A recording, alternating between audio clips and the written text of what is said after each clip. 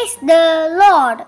For today's devotion, let's read from Nahum chapter 1 verse 12. Though I have afflicted you, I will afflict you no more.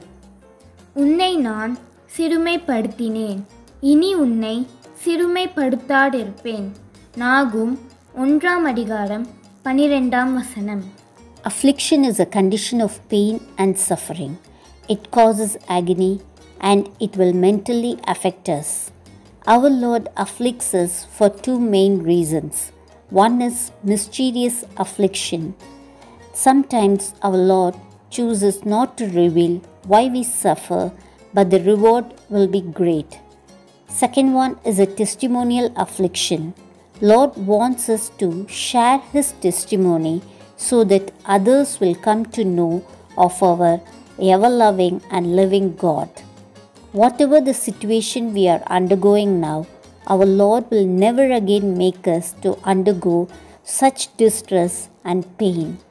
We have to trust and believe in Almighty. Prayer. Lord Jesus, take away our pain and suffering. Turn our sorrows into joy. In Jesus' name we pray. Amen. Have a joyful day. Thank you.